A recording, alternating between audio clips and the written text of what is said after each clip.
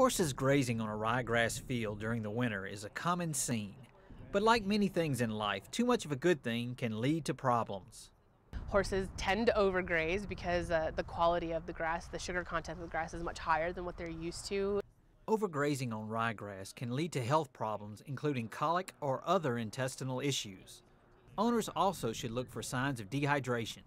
In the summer, their forages or their pasture has 60 to 80% water content, but in the winter it can be decreased to only 15%. So an increased water consumption is oftentimes necessary. Walker recommends that horses be turned out on pastures of ryegrass for about 2 hours per day to prevent overgrazing. When temperatures do turn frigid, the amount of hay fed to a horse needs to be increased. For every 10 degrees it goes below 35 degrees, you need to increase the amount of hay you feed them by 2 pounds.